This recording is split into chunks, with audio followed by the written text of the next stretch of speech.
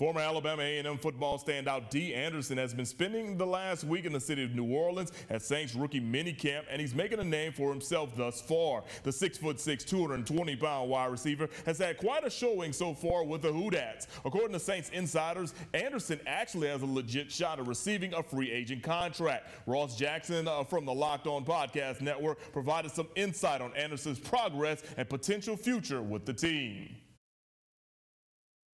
If he ends up making a team and then ends up moving forward, I would imagine that a move to tight end would make a lot of sense for him, just like we saw recently with Juwan Johnson and New Orleans Saints doing the same thing. He came in as a wide receiver, as an undrafted free agent, but then they moved him over to tight end. And Dee Anderson right now, I mean, when you look at him in rookie minis, it's hard to miss the guy. I mean, he's 6'6", 200 plus and everything. So, you know, he's bringing all of that size, all that athleticism that he packs as well, you see out on the field, even when he's just running routes on air. So he's been a lot of fun to watch so far. We'll see exactly if he gets the opportunity to continue to move along as mini camps and all progress, but would love to see him in camp come, July, August.